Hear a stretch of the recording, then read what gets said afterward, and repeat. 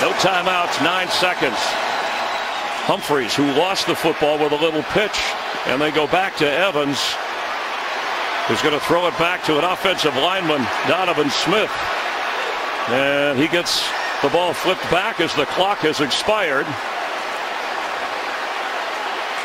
Mike Evans throws back. That's Charles Sims, the running back, who goes back to Deshaun Jackson.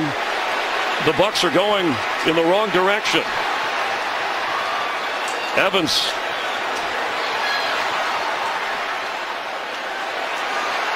This is as well executed as I've seen up until that point. It's over. They kept it going for the longest I've ever been a part of.